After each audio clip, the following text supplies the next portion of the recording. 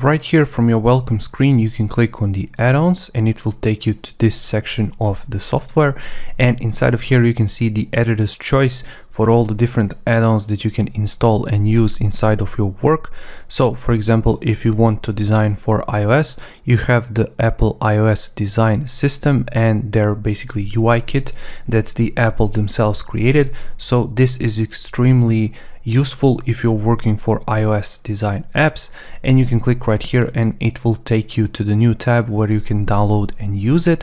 While for some other ones you can click right here. So for example, this UI faces, and you can see that it is a plugin. You can click right here and it will install right away and you can use it right away without going to separate websites.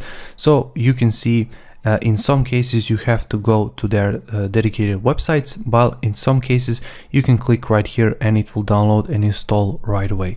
In the next videos we are going to explore these three separately, so plugins, UI kits and app integrations. So I'll see you in the next video.